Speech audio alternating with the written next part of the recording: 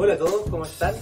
Mi nombre es Salvador Cerda, profesor que generalmente los acompañaba en el PNC. Hoy en día los voy a acompañar en el colegio para que juntos podamos cuidarnos y mantener todas las medidas preventivas para un retorno seguro a clases. Recordar que Viña ya pasó a fase 2, ¿sí? Hoy les quiero presentar las 3 M. ¿Ustedes saben cuáles son? Atentos, pongan atención. 1. Lavado de manos. 2.